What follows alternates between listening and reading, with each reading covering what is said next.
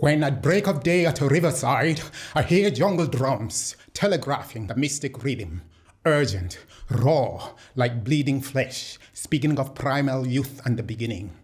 I see the panther ready to pounce, the leopard snarling about to leap, and the hunters crouch with spears poised.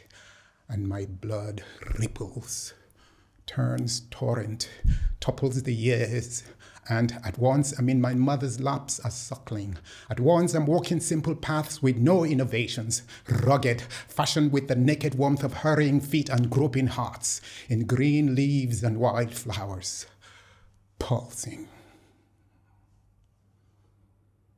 Then I hear a wailing piano solo, speaking of complex ways in tear-furrowed concerto, of faraway lands and new horizons, with coaxing diminuendo, counterpoint, crescendo, but lost in the labyrinth of its complexities, it ends in the middle of a phrase at a daggerpoint. And I, lost in the morning mist of an age at a riverside, keep wandering in the mystic rhythm of jungle drums and the concerto.